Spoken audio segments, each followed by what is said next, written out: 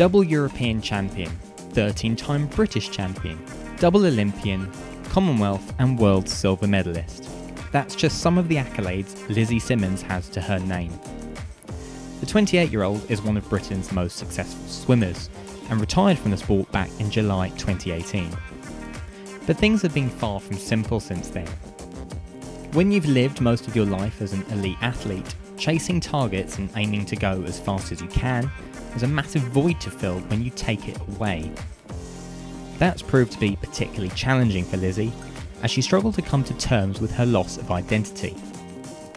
Not only that, but the current Vice Chair of the BOA Athletes Commission also admits to struggling with her emotions at competitions. Too often, she would believe her self-worth as a person was wrapped up and intertwined with her success in the pool. If you failed to perform, as you'd hope, that would have catastrophic consequences.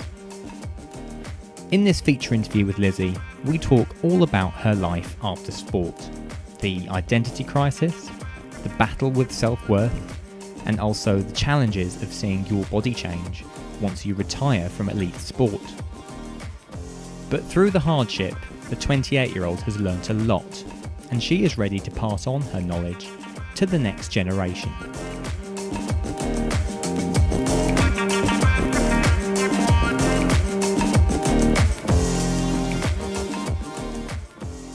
Lizzie, it is a warm welcome to the podcast and thank you so much for coming onto our show. How are you at the moment in the summer holidays? I am very well, thank you. Summer holidays makes it sound like being at school. It's all going really well. Just enjoying the warm weather. Long may it last. Although I think it's on its way out now. Good to be on the podcast. Good to chat. Yeah, exactly. Definitely make use of the warm weather because it won't last all that long. No. Turning then to swimming and your career, it's obviously been a highly successful one as well. 2 Olympic Games, 4th in the 200-metre backstroke at London 2012, double European champion, Commonwealth silver medalist, 13-time British champion. The list could go on, and it does go on. But I'm going to start with the topic of identity, primarily because that's something you've blogged a lot about recently. You retired in 2018, and since then, I suppose, it's been maybe a challenge to kind of get to grips with who you are now. How difficult has that been to sort of cope with and work that out following your retirement last year? Yeah, definitely. It's a really good question, and it comes up a lot when talk to athletes who are coming out of sport, especially athletes who have spent, had such a kind of long career that I did. I was training at a really high level, at an elite level, really, from the age of 13, doing kind of 60 kilometres a week in the pool. So my identity ever since I was, mid-teens was very much I am an athlete, I am an elite athlete, I am an Olympian, etc., etc. And it was very much tied up in my performance and my sport. And that's okay, and you don't really think about it when you're in sport, but obviously sport doesn't last forever. So when an athlete inevitably comes to the end of their career, like I did last year, it was something that is and continues to be quite a big stumbling block for lots of athletes. And you hear about athletes really feeling that kind of identity loss when they come out of sport and they can no longer say, I am an athlete, I am an Olympian, etc. And it was tricky for me as well. I think when I actually retired for the first 2 or 3 months, I just felt like I was on a massive holiday. So that was brilliant. But after that, I really did start to struggle with the identity thing and start to think, who am I? What's my purpose?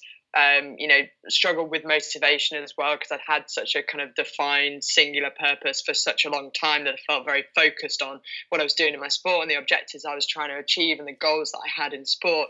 And then suddenly I had, a real vast range of goals in lots and lots of different things, but I couldn't quite figure out who I was and what I was doing. And it took quite a lot of time, probably around 6 months for me to really start to come to terms with that. And over the past 18 months or since I did retire, it has been a kind of coming to terms situation. And I do feel like now I have come to terms with it. And I feel like now I've accepted that actually I don't need to find one singular, really defined identity again. And actually that it's okay to have lots of different identities. So I do various different things. I've got 6 or 7 different roles in various different industries at the moment, and actually they're really exciting, and I have different goals and different aspirations in all of those things, and I have different identities in all of those different things as well, and it's something that's very different to what I've experienced as an athlete, but it's actually really exciting, but it is a big change to come to terms with, and I think I have written a lot about identity, and especially athletes having a bit of a think about their identity whilst they're still competing, so that they don't get to the point where they feel like they drop off the edge of a cliff when they stop. And I think that's so important for athletes to do, because I think it's very easy to say, I am defined entirely by my sport, I'm defined by my performance, by my medals, by the time on the stopwatch or the score on the scoreboard. And actually, there's so much more to athletes. They do so much more outside their athletic career. They are so much more than their performance, than the time on the clock or the medals they have or the records that they hold. And I think it's so important to encourage athletes to start thinking about who am I? What do I bring to this world? What's my purpose? What really kind of floats my boat, makes me tick, makes me excited about things outside of my sport. And then actually, when you get to the end of your career, if you've got a fairly stable kind of knowledge of who you are and what you're doing, then there's a bit of less kind of risk of really feeling that huge loss when you get to the end of your career.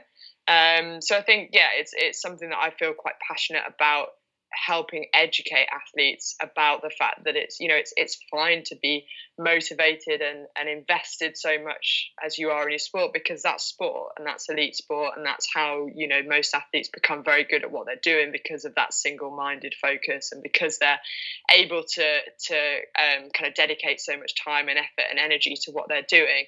But actually, it's really important to at least think about what else you might want to do, what else that makes you excited, what else motivates you in life, what else you feel passionate about, and start to investigate those other options as well. And then I think as a final kind of thing on identity as well, it was really important for me to acknowledge coming out of a sporting career where my identity was very much tied up in being an athlete, and I think you often hear of athletes talking about feeling grief when they come out of sport and go through a major transition. And I'm sure that's the same in other industries as well. I'm sure there are the similar kind of reactions from people leaving the military and things like that. But it really is it's a very odd thing to feel, because logically you've not lost anybody or anything particularly, but you do feel a certain sense of grief and a certain sense of having lost something or left something behind. And actually, when you start to think about it logically, there will always be part of me that's an athlete. No one will ever take away my experiences or my accolades or any of the things that I've done in sport. And actually, there's quite a lot of comfort in knowing and recognizing that. Yes, I am no longer a current athlete, but a part of me will always be an athlete, and I will always be an Olympian. I think that's something really kind of tangible to hold on to. You don't have to let go of it completely. It will always be part of defining you in the future. So again, that was a bit of a learning curve for me this year, but it has been a little bit of a roller coaster of just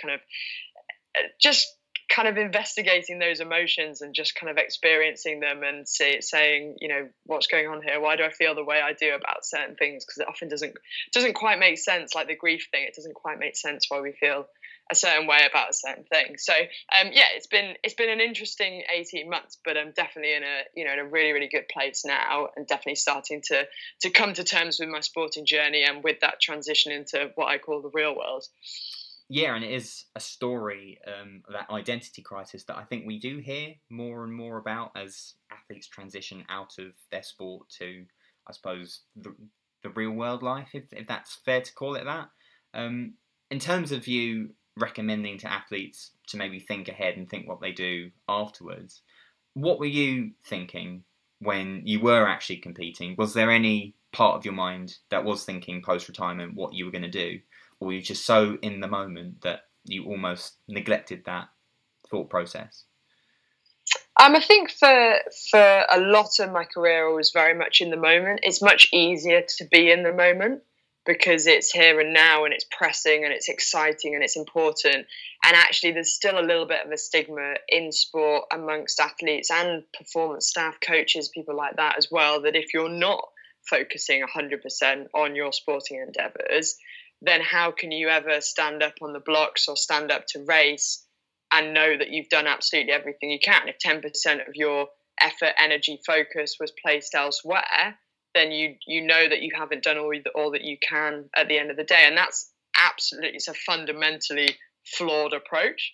And actually what we find now and what research tells us now is that athletes tend to be much more balanced mentally, and it has a physical impact as well, to actually have other interests on the side and have other things that are going on, so that you're not so caught up in the sporting world, and you're not so caught up in the results, and it doesn't become the be all and end all whether or not you win or lose a race. But it's a slow process to change a culture, and it's as I said, it's, there are lots of coaches that still believe that way, but it's mainly athletes that believe that way, that say, I'm so focused, I'm so dedicated, I'm so committed to my cause that I don't have time to do anything else. Any downtime, I'm going to be thinking and focusing on how I can become better.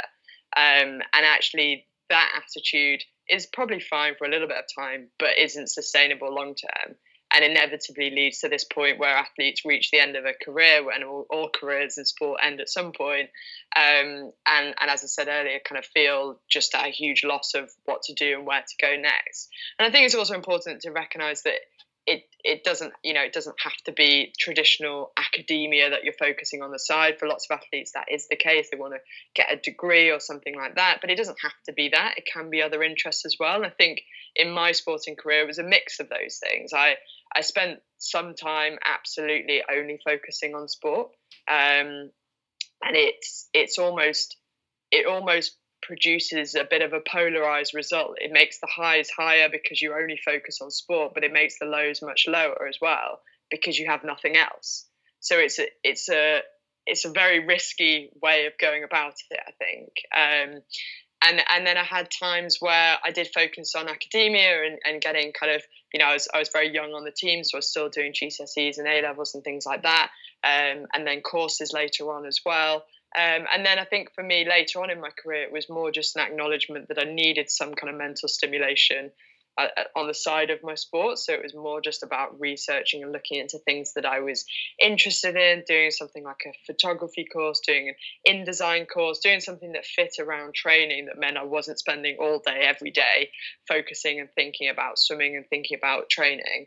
But yeah, it can be really hard to do it. And as I said, there is still a little bit of a stigma to get over within sport that says, no, your attention needs to be 100% on your sporting endeavours, and that's just not true, and it's probably not best for most athletes and their well-being. But I, like lots of athletes, got caught up in that too. So yeah, I had probably a mix of all of those things, really, of focusing on sport and focusing on other things. If I went back and did it again, I probably would try and spend a bit more time investigating those other sides to my identity and finding out what else I felt passionate about. But that's been the last year for me. It's been going back to those things. So yeah, it just was a little bit delayed. It's one of those that's easier said than done, I think, in terms of finding that right balance for your mind, absolutely. Essentially. I mean, absolutely. You mentioned at the start as well, sort of that struggling to find the motivation for things, and I presume that almost seeped into sort of every part of your life as well.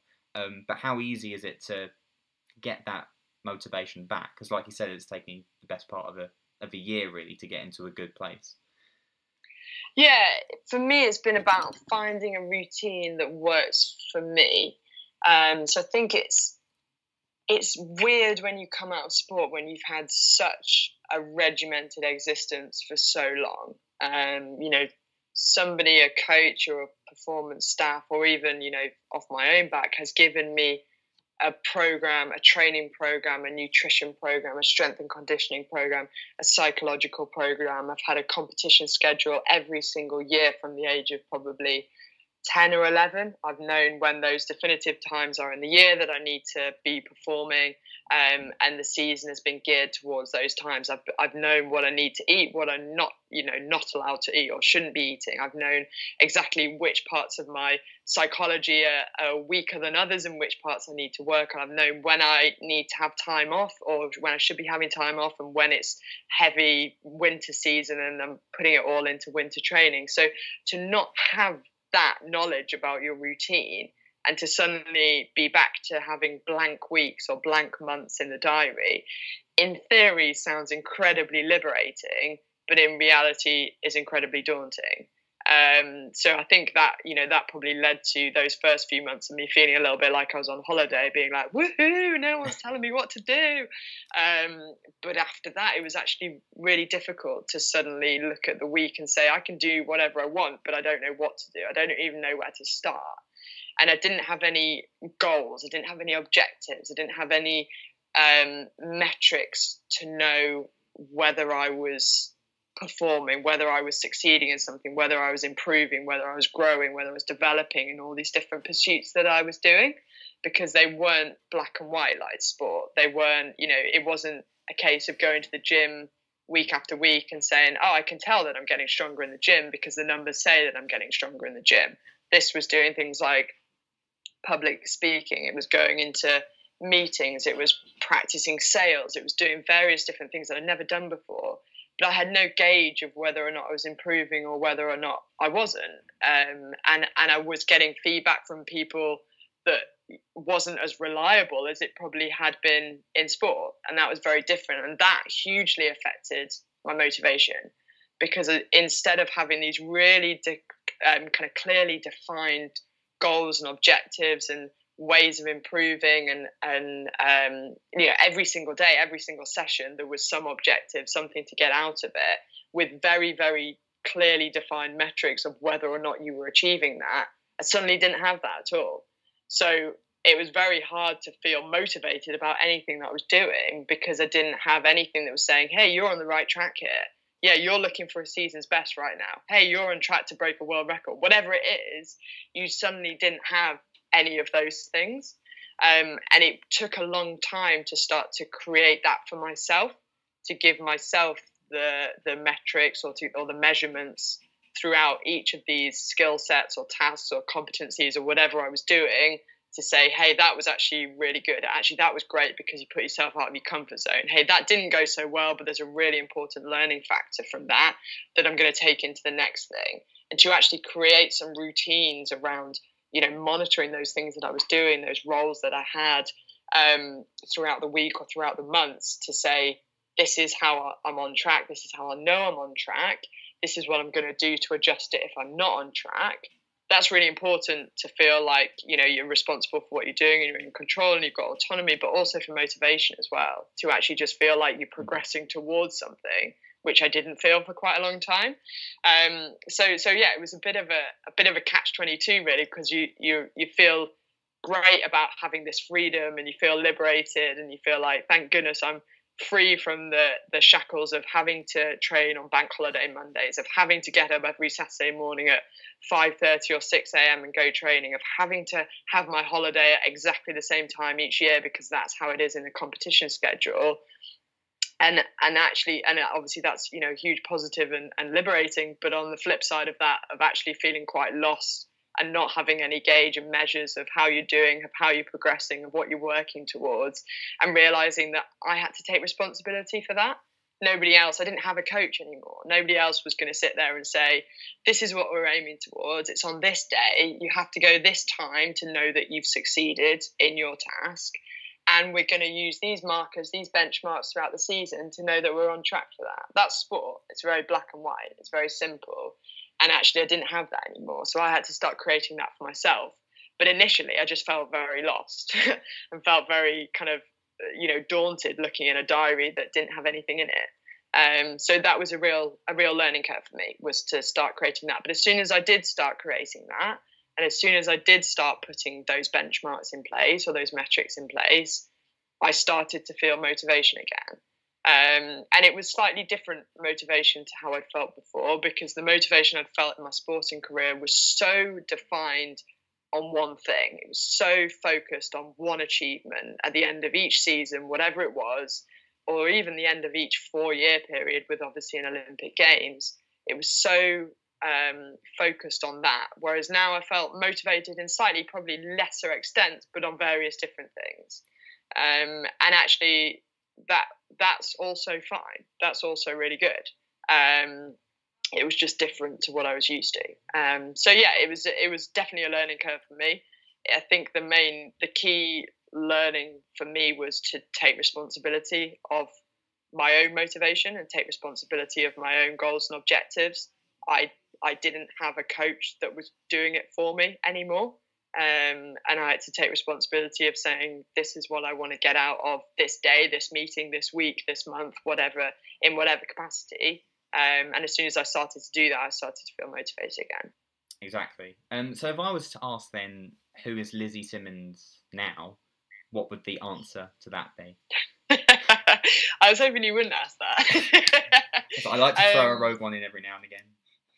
Yeah, it's a tricky question. I mean, I can't shy away from what I said earlier. There's still a part of me that is an athlete. I'm still an Olympian. I'll never leave that behind. That still defines a lot of what I do on a day-to-day basis. A lot of the roles that I'm doing at the moment are with a view to link sport and elite sport, especially to other arenas, and help other people kind of use the techniques and systems and habits that athletes create to affect their own performance and their own well-being. So yeah, I will always be an athlete. I will always be an Olympian. I think when you go back to basics, you go back to things like family. I'm a daughter, I'm a sister. I'm a partner to somebody. You go back to I'm a friend to lots and lots of people. In terms of the roles that I'm doing at the moment, I am a number of things. I am a coach. I'm a leader. I am a mentor. I'm vice chair of a athlete representative group for the British Olympic Association. I'm a blogger. I'm a writer. I did lots and lots of different things. Tons of identities. It's hard to, but actually it's a really good exercise to do for athletes, because once you start looking at it like that, if you've got a Twitter account, you're an influencer. It doesn't matter if you've got 10 followers or 10 million followers, you are an influencer. So that's one that you put on there. So to just actually go through that exercise and take it all the way back to basics, all the way to family, to friends, to things that you're interested in. I'm a chef, I'm a baker, I'm an influencer, I'm a blogger, I'm a vlogger. Whatever you do, you start to build this well-rounded identity instead of just I am an athlete. And if that's taken away from me, then I'm nothing, which is a really, really scary prospect. But actually, when you realise that I'm an athlete and I'm a focused athlete, but that's just one part of who I am, then it becomes a lot less scary to think about losing that. So yeah, I, like everybody really, many, many different things.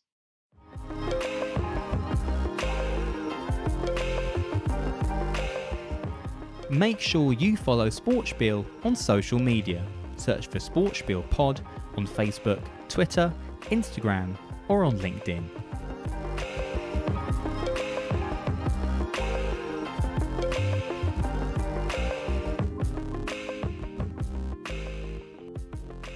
The Twitter side of things absolutely. Also brings me kind of perfectly onto the next topic I really wanted to delve into, because through blogging and through interacting on social media, there's a lot of positives that come from it, but there's the pitfalls as well. And I think back to that tweet in March 2018, I think it was now.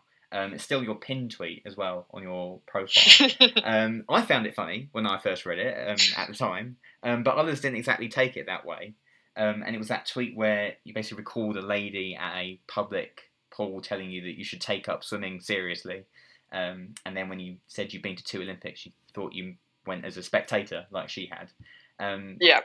But then off the back of that, because obviously some people didn't take that in the right way, was that a very eye-opening experience really to the social media landscape, or the perceptions of people, really. Absolutely. That was one of the most surreal experiences I have ever had in my life. So yeah, as you said, it was a very kind of innocuous interaction with a lovely old lady. I was training in a public session for irrelevant reasons, but I was an elite athlete at the time, but I had to do a session in the public lanes. They were very quiet lanes, and I was just plodding along by myself in the fast lane, and this lovely lady told me, she leant over the lane rep and said, you're a really good swimmer. You're a really good swimmer, you know. And I said, oh thank you. And she said, no, you should go and do like a trial or something with the county club.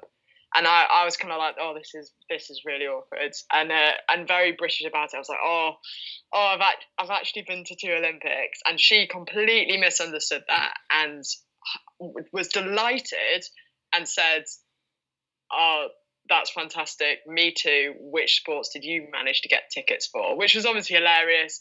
I laughed about it. I considered just making up some sports just to avoid my embarrassment. But ended up telling her that I had in fact competed at 2 Olympic Games, and she was really embarrassed, and we kind of had a bit of a giggle about it. And I said, no, like, there's no need to apologise or be embarrassed about it. I'm not a recognisable person unless you're, really into swimming. So it wasn't like she should have recognised me or anything like that. And it was a very awkward British conversation that I decided to recall later on Twitter. And I jammed it into 280 characters, as you do, and then sent it out to the world. And I went back online a couple of hours later, and my Twitter was incredibly slow to load, and I didn't really know why until I went onto the tweet, and it had something like 30,000 likes already. This was a couple of hours in. And I was kind of a bit gobsmacked, really. I'd never had anywhere near that much kind of interaction or engagement on social media. I think I have about 20,000 followers on Twitter, or just under at the time. And I had no idea that it was gonna kind of go viral so quickly. And most of the people that were reading the tweet were really tickled by it, really kind of laughing about it, really amused by it. They were saying, I've shared this with my swimming club or my family or my friends or whatever. So I was really kind of pleased that they were also amused by it. And then I logged back in a couple of hours later, and it had got to 60,000 or something. And I noticed that Piers Morgan had retweeted it. And that's when things started to go a little bit wrong for me, because I think a lot of his followers are American. So he effectively jumped the tweet across the pond into the hands of people like ESPN. So ESPN then decided that they would put it on their social media as their kind of like pinned tweet for that morning. ESPN have got, millions of followers, most of them not Olympic sport fans, most of them kind of your standard baseball, basketball, kind of American football fans.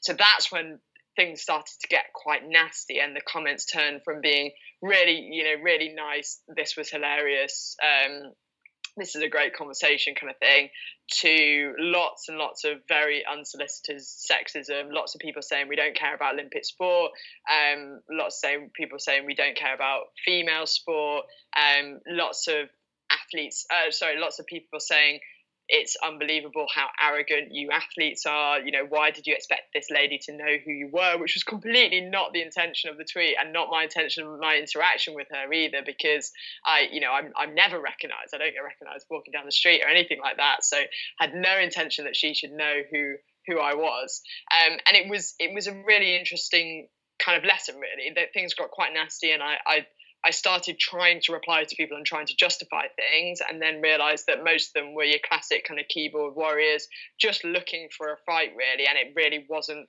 worth my while to respond to them.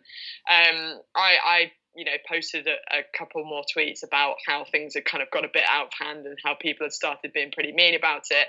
And lots of people then jumped to my defense, mainly from the UK, and said, this has been taken completely out of context. American humor is slightly different to British humor, which is very self-deprecating, very sarcastic, very kind of awkward humor that we have over here, that it didn't quite translate maybe across to America that well. So I had lots of people defending it and saying, was in my rights to post it, and they didn't read it like the Americans had read it and things like that. So it was a really interesting experience. It kind of went from initial hilarity to this, you know, vulgar kind of experience of people shouting abuse at me and saying horrible things about me. That it was a bit of a whirlwind of kind of the power of social media, I guess. And I often get asked to talk to young people about social media.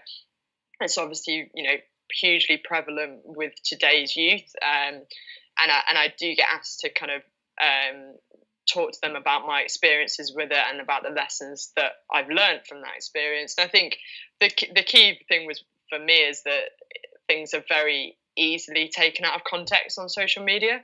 And that did happen in my tweet. People read it in a different way to the way that I heard it in my head when I was writing it. So that's, you know, one of the key lessons. And another thing which I think a lot of people often need to remember is that as soon as you put something online, it's there forever. You know, even if you delete it later on, it's not really posting, it's more like publishing something. And I think, you know, just to have a 5-second word with yourself before you post anything online, you know, a video, a picture, a post, a comment, a thought, is to almost just say, is this the way I want the world to see me, A, right now, but B, in 5 years' time, 10 years' time, 20 years' time, because there's a very, very good chance that this will be, you know, pulled out of the internet at some point in the future, and somebody will be judging me on that. And it's not I think social media is a fantastic thing. It's done wonders for connectivity, and I think young people have,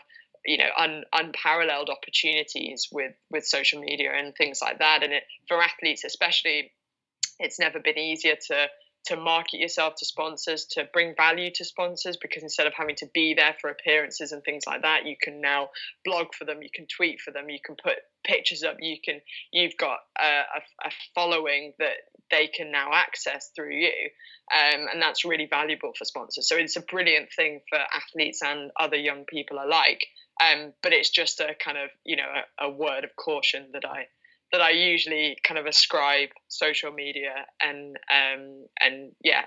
using it with a little bit of caution and a little bit of forethought. Exactly. Without it, I mean, there's obviously the downsides, but without social media, I mean, people wouldn't know this podcast existed when we first started 2 years ago. So, like I say, it's got the positives and the connectivity side of things.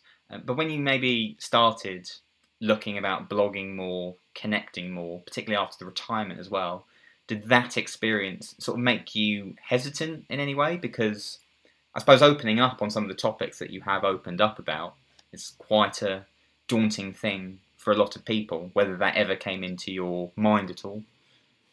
I think for me, the key thing for me that came out of that experience that probably impacted me, you know, further on, I think the context thing and something being taken out of context, I don't write a lot that's particularly controversial, so I don't think that much of that was necessarily a concern for me going forward. But I think probably the most important thing that I started to realise after that point was that I was, whether I liked it or not, an influencer. There were people following me. There were very young athletes following me. There were parents following me. There were coaches following me. There were other athletes. There were people in hundreds of different industries across the world following me, whether I liked it or not, kind of thing. And actually, what I put out there, I had a responsibility with what I put out there. And it's fine putting frivolous things out there and putting jokes out there and those kind of things, and I do that regularly as well. But when it came to my writing, when it came to blogging, I felt like I had a responsibility to be honest about things. Because I think you read lots of stuff, and I think often when athletes are in the moment in sport, they almost put up barriers a little bit to say, I'm strong, I'm fine, everything's going well, because actually you don't really want to show weakness in sport. There won't be many athletes that are kind of saying, actually, I'm really struggling at the moment, leading into, for example, an Olympic Games, because that's potentially ammunition for competitors to say, oh, they're not in the right place. That's them ruled out, kind of thing. So I think most athletes are fairly guarded about what's going on behind the scenes, and I probably was as well. And I think I recognised that I had a responsibility to be honest about my experiences, to be honest about my challenges, to be honest about the way that, the solutions that I developed to help me with those challenges, with a view that if it was something that I'd struggled with, the reality was, or the expectation was, that probably other people had as well. And I think that, there comes a certain amount of power with that, to say, actually, I can use even the most challenging parts of my career as lessons that could help other people. And that wasn't something that I consciously considered when I started writing this blog, really. But it's definitely something that I think about now. And actually, when we go back to motivation and things like that, that is a real motivating factor. Because some parts of sport are really hard, and definitely some parts of transition are really hard. So unless you're going to help other people, why really share those things around? So I always do it with a view of, this is my experience. This was the good bit about it. This was the bit that I struggled with. But actually, this is the way that I tried to make it better. And this is the way that I would recommend other people go about trying to make it better as well. So it probably changed the process in the way that I wrote. I didn't want to just write a monologue about how I was having a really awful time. I wanted to write something that was reflective and that was honest about the challenges I was facing or the struggles that I was having, but with a view that other people would probably be having those challenges, so that it had to be in a proactive sense of, these are the things that I think would really help you because they helped me. So it's definitely, it was an understanding that I had a responsibility and I had a duty to ensure that the content that I was producing was done in the right way. And I think, as I said, that has definitely been a motivating factor, and it's definitely shaped the process that I go through when I write the blogs. I try not to just, have an outpouring of emotion or just talk about an experience. I always try to be reflective and say, this is what really helped in this situation, and this is what I would recommend for other people who are going through the same kind of situation. And reading the blog as well, I mean, the insightfulness, the reflectiveness certainly comes across for me going through it as well. And like you say, there's often a lot of times where people can put their guard up in sport, which I suppose is maybe one of the main reasons we do this podcast anyway, because it's a chance for athletes to be reflective when chatting to us. One more topic I'll mention post-retirement, and that's the relationship with seeing your body change and food as well. Again, something you've talked about. Again, does that take time for you to adjust to? And particularly when you've trained so regimentally and so hard throughout most of your life, and then suddenly stopping that and coming to terms with the changes your body is coming under. And I know you've mentioned in the past as well, sort of how it's not the main focus, but sometimes there's a lot of body judgment that does go on when you are actually competing, and coming to terms with that still as well. Yeah, absolutely. It's a really important point, and I think there are a few different things. I think there should be interest in kind of how currently competing athletes manage this as well. And it is a real challenge in sport. You tend to be more successful with a certain body composition, or that's at least the perception on the outside. So there can be a lot of pressure to, adapt to a certain weight or a certain body composition or whatever it might be. And I think there's maybe not quite enough done to support athletes through that process, and to make sure actually that athletes are okay psychologically as well as physically when it comes to those kind of things. And then obviously when coming out of sport, an athlete's relationship with food, with exercise, with their body is going to change quite significantly, especially if, like me, you've been doing this for the majority of your life. I started when I was kind of early teens training at this level. So I've only really ever known myself to be kind of strong and lean with an athletic build, because that's how I've always been. And even when I've taken time off, it's not significantly, changed my body or the way I've looked or anything like that. And I think lots of athletes, when they come out of sport, they're very, very conscious of how their body is changing, whether that's putting on a bit of weight, whether it's losing muscle mass, whatever it is. You're not doing the same demanding training that you've been doing for the last 5, 10, 15 years. So your body is going to change. And there isn't much really to prepare you for that, especially if you've never really experienced it. So it can be quite daunting, and it can be quite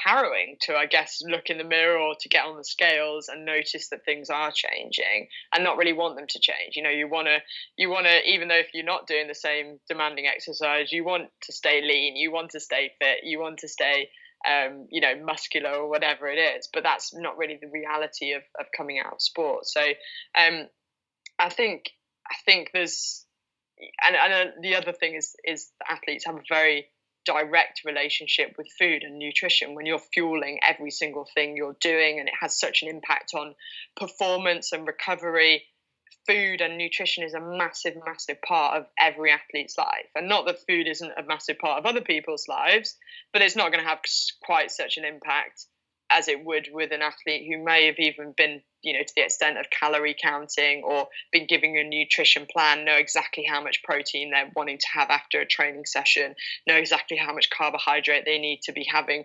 before, during, and after a race. Whatever it is, athletes are very good at knowing that. So again, it's one of those where it seems quite liberating to leave all that behind, to suddenly be able to say, hey, I want a burger, and that's fine. But in reality, it can be a bit daunting again. To be at meal times and say, what do I now need to eat for the demands of my life? Because the demands of my life are very different physically to what they were a year ago or 18 months ago or 10 years ago. And often athletes won't prepare for that. It's quite hard to prepare for that. So I think the key thing for me, and again, this isn't something I realised straight away, but it's kind of happened over the past 18 months, is that it's okay for our bodies to change. B, no one else cares as much as you do about your body and about things changing. So we think that by putting on a bit of weight or by losing a bit of muscle mass, that somehow makes us less valuable as a person, or it somehow undoes or discredits the wonderful things that we've done in sport. And that's just not true. Most people around us barely even notice. Most of the people around us wouldn't notice any difference in me if I'm 1 or 2 kilograms more than I am now. But I would notice a huge difference, and I wouldn't be okay with that. So I think to recognise that this is, it's not your problem, but it's your insecurity, and it's nobody else's judgment. And actually, it's just, you that needs to come to terms that you don't have to prove yourself to anybody by having an 8-pack or by having massive biceps or by having a really, really low skin fold. And actually, the priority when you're out of sport is to be healthy, it's to be fit, and it's to be exercising still. And I wrote another blog on exercise and why it was so, so important that athletes don't just stop as much mentally as physically. But so it's important to be healthy, it's important to be fit, and generally well. But the most important thing is to be happy and to be content with what you're doing. And it's not to have, defined abs, and it's not to have a certain skin fold or a certain body weight or a certain body composition anymore. And that doesn't have to define you anymore. And when you realise that, it's actually quite nice to be able to let go of that and to say, it doesn't matter what my weight is each morning. It doesn't matter what I can lift in the gym anymore. I'm not being judged on that. I'm being judged on certain different things. It's my interaction with other people. It's my attitude and application to the things that I'm doing at the moment. So for me, it was really important to kind of set some expectations, set some kind of, my body is going to change and it might be hard, but that's okay. And my relationship with food's going to change and with exercise is going to change, and that's also okay. And then to just start to think about, if I'm not judging myself on my body composition, my performance in the gym, my swimming times, my weight in the morning, then what am I judging myself on each day? Because you automatically want to, we're used to having these gauges of knowing where we are and how we're doing with things. And we use them as a marker of confidence and a marker for motivation. And it's okay to let go of, obviously, the ones that, you had in sport and those ones to do with body composition or to do with performance. But if you're going to let go of those, you need to have some replacements. So it's almost setting some values for yourself for the day or for the month or for the week or whatever it is, to say, well, this is what I am judging myself on. And so I listed some of those, and I think, one of mine was bringing value to other people through kind of sharing my sporting experiences. Another was around challenging myself each week, so pushing myself outside of my comfort zone of having, things that I'd never done before. Another one for me was giving myself permission to enjoy kind of interaction with other people, to enjoy social time, to enjoy being around friends without the pressure of having to know you've got to go to training the next morning, to give myself permission to enjoy that.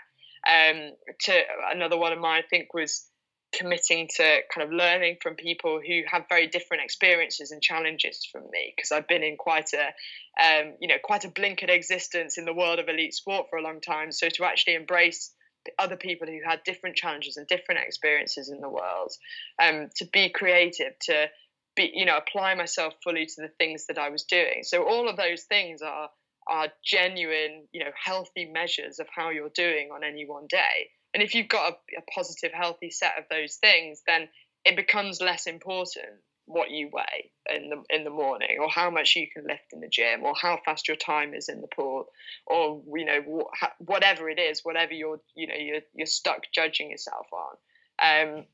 So I think it's really important to take some time to do that. But it wasn't, again, this isn't something that I necessarily learned immediately. It's taken me time to come to terms with this, and time to kind of create those values and those kind of principles for myself, and those measures of how I do feel comfortable judging myself on those things. And that's really, really important. Listeners, did you know SportSpiel is partners with the Mintridge Foundation? This fantastic charity was founded back in 2015 by Managing Director Alex Wallace. You might remember she was a guest on this podcast shortly before she won the Sunday Times Sportswoman of the Year Grassroots Award back in 2018.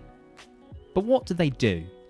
Well, the charity is all about using life experiences to promote an active lifestyle for children and young people, using the power of sporting role models to help.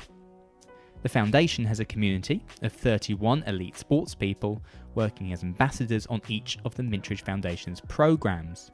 They work with schools, colleges, universities, clubs and associations, but more importantly, they help change young lives.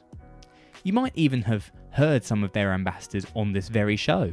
Danielle Brown and Shona McCallan are just two of them, and you can hear them talk about the work they do with Mintridge in their respective interviews.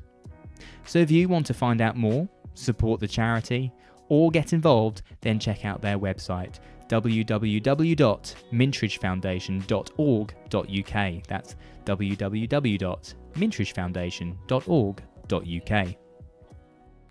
But we'll turn back the clock now and look at your career as well. First off, I'll start right at the beginning and say why was it swimming in the first place? What was it about that particular sport that that grabbed you in the first place? I was just awful at all the other ones, I think. Which is a fair response. No, I think for some reason I loved the water ever since I was, a tiny, tiny baby. I think my parents just had to put me in some form of water and I'd stop crying.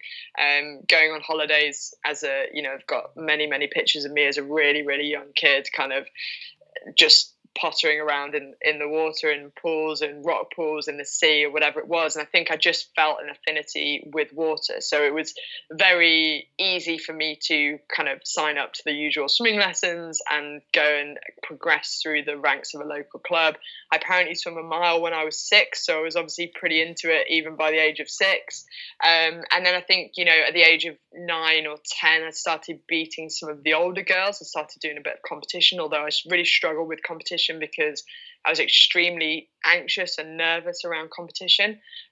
So I kind of, you know, I loved and hated competition in equal measures. I would cry a lot beforehand and then be really happy afterwards.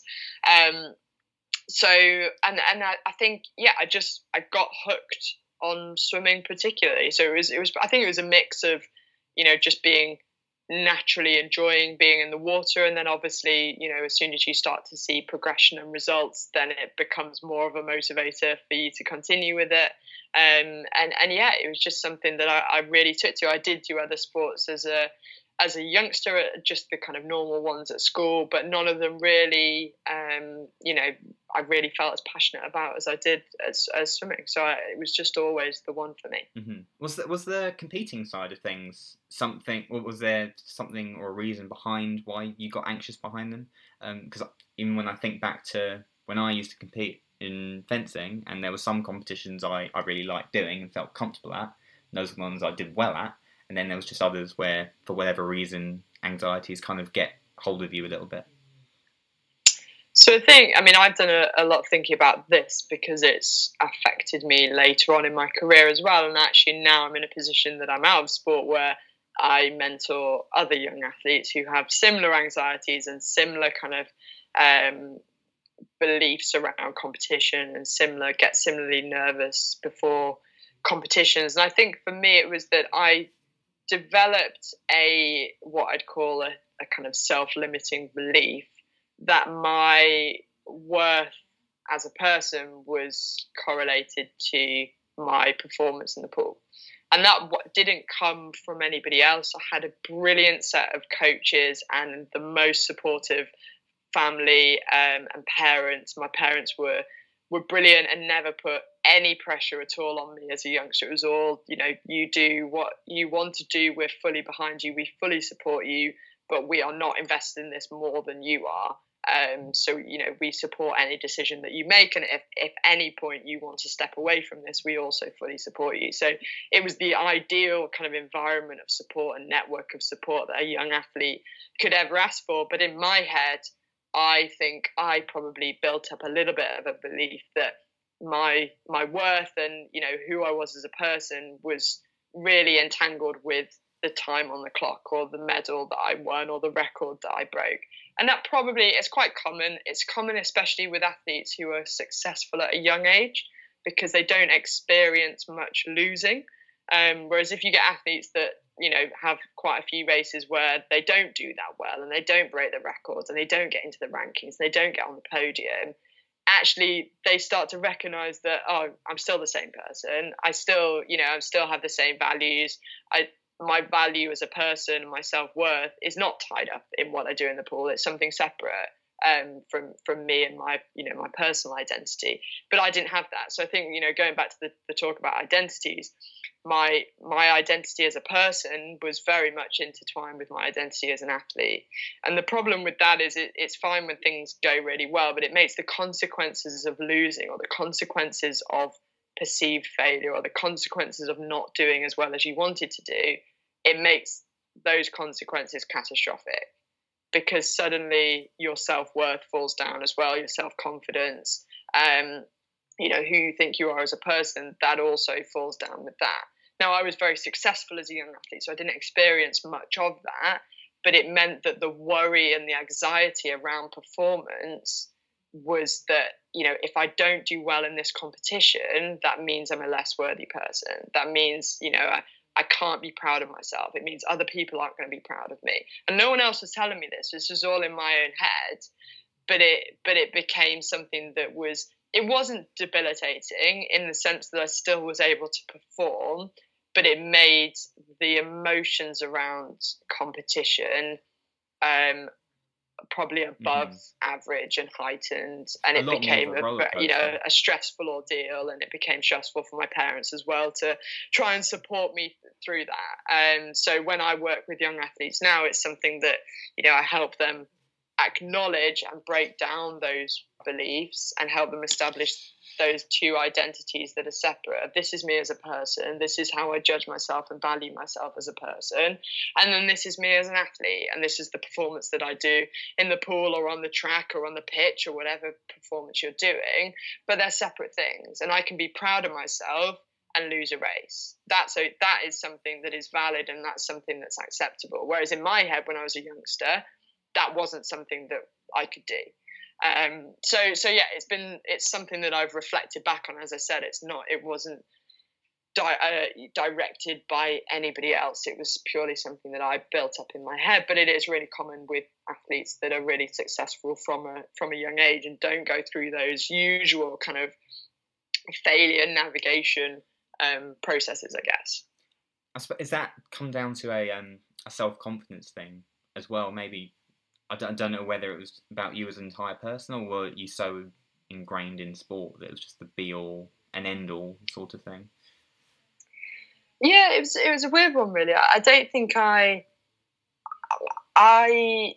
felt like internally I felt confident, I think, before competitions. I knew I had the ability and the capacity to perform and do well. It was more the fact that I put so much pressure on doing well that even just the thought of not doing well was really, really, really stressful for me. So I don't know. Yeah, it may have been a confidence thing, but I guess confidence is tied up with that identity piece as well. If you're confident in who you are aside from your sporting performance, aside from your athletic endeavours, then it makes it much easier to go into those high pressure, high stress situations and say, hey, I'm going to do my absolute best here. There are no guarantees in sport. I'm going to do my best, and I'm going to be, proud of myself for doing my best, no matter what the result is. Whereas that's probably not a process that I ever consciously went through as a young athlete. It was more go into this competition, hope for the best, know that I could perform, but be very, very fearful of underperforming. So yeah, it was an interesting, and as an older athlete, I did start to unpick that and start to recognise that. But it definitely, as a young athlete, it was something that was I found quite stressful. Well, yeah, when you've got that worry lurking in the background, do you think that affected some of your performances, or were the performances sort of, they just took care of themselves, really? It probably, I think it probably affected my parents more than me, because I was too stressed out. Yeah, they were obviously stressed out as well.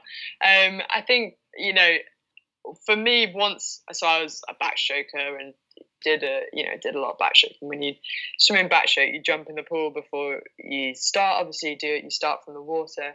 But even just getting on the block in other events as well, my kind of nerves and anxiety, as soon as I got there, left me completely.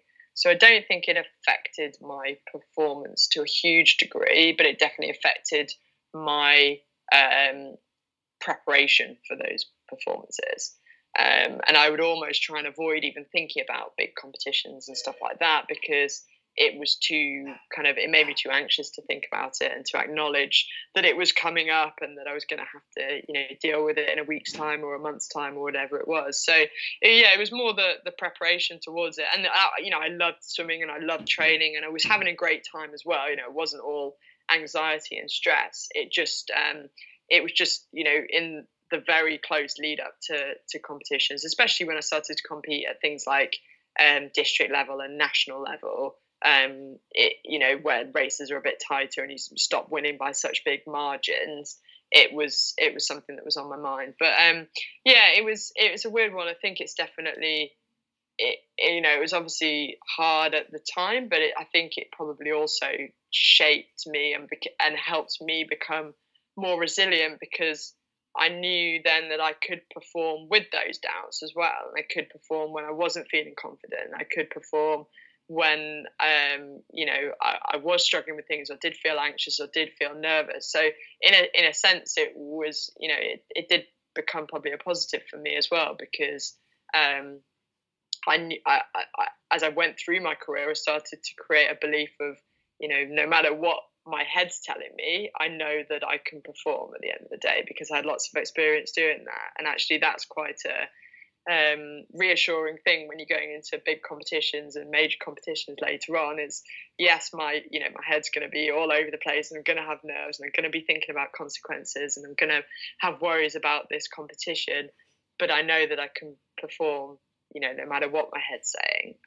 So yeah, it wasn't all challenge, and I'm a real kind of true believer that all of our experiences shape the way that we go through life, and shape the kind of beliefs and identities that we create as we do progress through. So it's not something that I regret not understanding that when I was younger. It's just interesting to look back and think about some of the things that I might have been thinking as a young athlete, and I'm in a privileged position now to be able to mentor other young athletes with the hindsight and with the perspective that I have now, to say, hey, I had exactly the same mindset as you, and I had exactly the same struggles and anxieties that you have, but I also now know some things that are really going to help you out, and it's quite nice to be able to see those really take effect with other young people, and to give them that kind of messaging that I maybe didn't get when I was a youngster. Definitely, and like you say, it makes you stronger as well. And I listed, listed off a bunch of accolades at the start. But is there any moment that serves as a particular highlight for you, or a moment that you really remember fondly from swimming days? I mean, there've been many over the years. I think in terms of actual performance and getting on the podium and having the national anthem played, being European champion, it was a pretty special one for me. It was out in Budapest. It was one of the last outdoor major competitions, so the sun was shining. My parents were in the crowd. It was kind of not a party atmosphere, but it was very loud. The crowd were all going crazy, and it was a real, the Hungarians really, really love swimming. It was a really kind of great competition, and that was definitely a very special memory for me.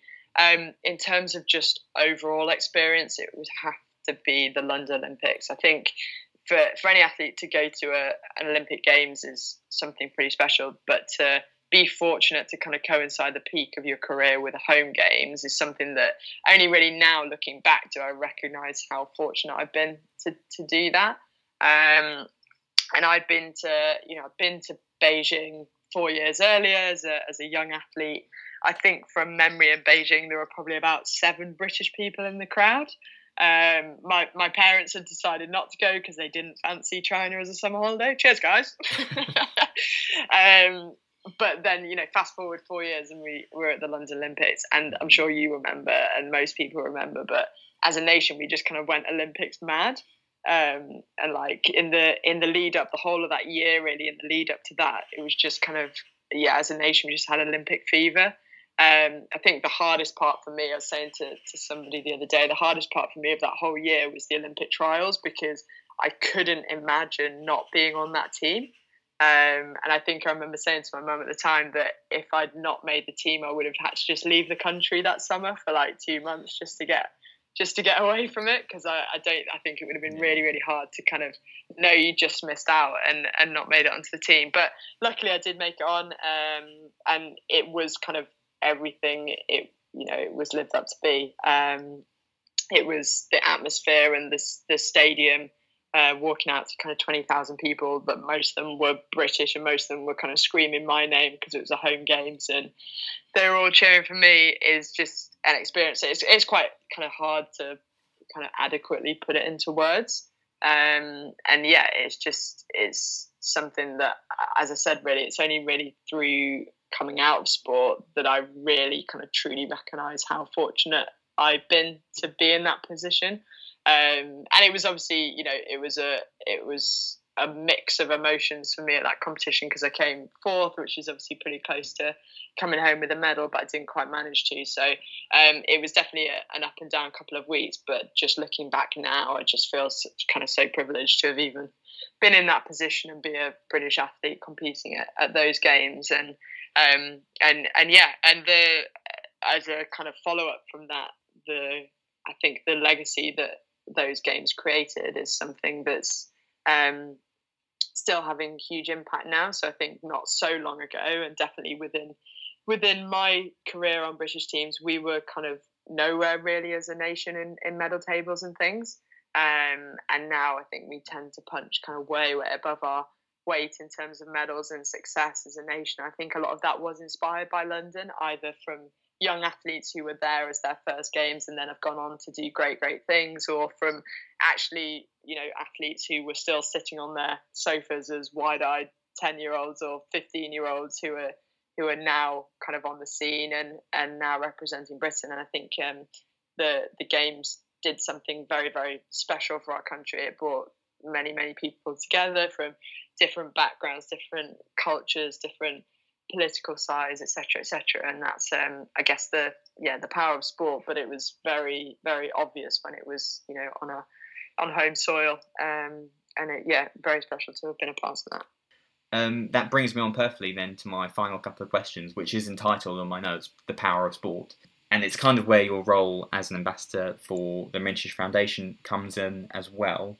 Bearing in mind everything we've talked about, how important is sport, particularly for young people who may be looking for that identity or may be dealing with those anxieties that you had at competition, but maybe their own ones manifest themselves in different ways? Yeah, I think I've worked with the British Foundation for a couple of years, and they're obviously doing some brilliant work with young people who face a variety of different challenges, ranging from disabilities or coming from backgrounds that are unprivileged backgrounds, or actually just being part of being a young person is challenging at the moment. And I think we've noticed through working with the organisation, and they've obviously noticed having the foundation, the power of sport in just uniting young people together, regardless of background, regardless of race, regardless of culture, regardless of ability or disability, regardless of gender, of just bringing people together for fun, for enjoyment, for competition, for challenge, for setting goals, for having aspirations. And I think, in that sense, sport truly does become universal. And I think it's so crucial that organisations such as Mintridge continue to do the work that they do, because it can be such a powerful force in young people's lives, especially for those who maybe aren't particularly active at the moment, to suddenly start doing a few different activities or a few different sports. And it doesn't have to be for competition. It doesn't have to be to be an athlete or to win medals or to do any of that, but to purely, go out in the park or go and play football at lunchtime or go and swim at the weekends or whatever it is to just bring young people together. And then, that kind of cascades upwards, I think, as well, because as a nation, we're also fairly divided at the moment. There are lots of different things going on that people have very specific opinions on, or very, differing opinions on what's going on at the moment. And I think, again, with something like the Olympics around the corner, sport brings people together, because no matter what your position on Brexit, no matter what your thoughts on Donald Trump or climate change or, race or ethnicity or gender or culture or whatever it is, next year Britain will unite to support Great Britain at the Olympic Games. And there's something incredible about that, something really, really cool about the fact that it transcends all of those other issues, transcends all of those divisions that we might have as a country. So I think it's so important for young people to establish habits and routines that include activity and include sport, and obviously from a physical sense and for health and for all of those benefits that we know sport and activity gives young people, but also just for the social factor and for for the pure pleasure of interacting with other people, not to cause divisions, not to have different opinions, but for competition and enjoyment and fun. And that's something that we occasionally lose sight of. But I do believe that sport has the power to bring people back together, and it'll be brilliant to kind of watch, I guess, the games go next year and see a whole new generation of people inspired, of young people inspired, whether that's, 6, 7-year-olds who have never watched a games before, don't remember a games happening before, or whether it's 13, 14, 15, 16-year-olds who are hoping to maybe go to the next games or the one after that. So it's a pretty special thing. Again, it's not something that I really thought about when I was competing. I didn't really recognise the true power of sport. It was just something that I did. But actually now it's great to re-engage with sport in different capacities, whether that's with high performance sport, with some of my roles which are to do with Team GB and supporting high level elite athletes, or whether it's actually going all the way back to grassroots with something like the Mintridge Foundation supporting young people. And as you say, taking experiences from something like elite sport, but actually, they're human experiences and they can be shared with young people. And, everybody gets nervous about something. So if I can help with the techniques and tactics that I use throughout my career to help young people develop their own systems of managing their nerves and their anxieties and their stress and the pressure that they feel as young people, then that's really valuable. Exactly. A lot of perfect messages there where we can get behind. And like I say, there's a lot of transferable skills from sport to everyday life as well. And whatever problems someone may have, we see it firsthand ourselves, the power that sport can actually have. And with that, I'll bring this particular interview to an end on the podcast. Thank you once again, Lizzie, for coming on. I think that's probably one of the most wide-ranging interviews we've had on this podcast.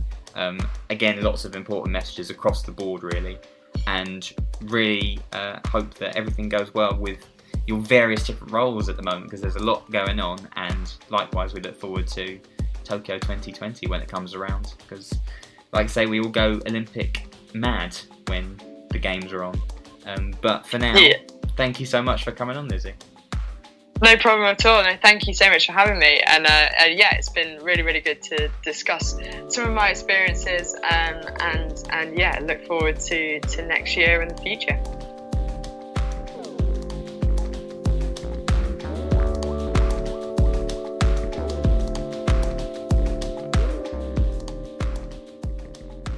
Thank you once again to Lizzie for taking time out to chat with us on the podcast. It's also an extended thank you to Alex Wallace and the Mintridge Foundation for helping to set up this interview. Definitely one of our most in-depth and insightful we've ever had. If you want to read Lizzie's blog, make sure you check it out at lizziesimmonds.com. You don't have to wait long for the next episode of SportSpiel, as we're going to be back tomorrow. That's Monday, September 30th, for our September discussion episode, where we go through some of the biggest talking points in sport with some guest panellists. Tomorrow, myself and Will are joined by journalists Ollie Godden and Julia Cook to talk about the IAAF World Athletics Championships in Doha, body shaming on social media, and the latest twists and turns in the Russian doping saga. It also happens to be International Podcast Day on Monday, so that's even more reason to tune in. Make sure you follow SportSpiel on social media. Do give us a rating and a review on Apple Podcasts or the podcast platform of your choice. And be sure to spread the word to your friends. That's it for now. And until next time, listeners, we will see you very soon.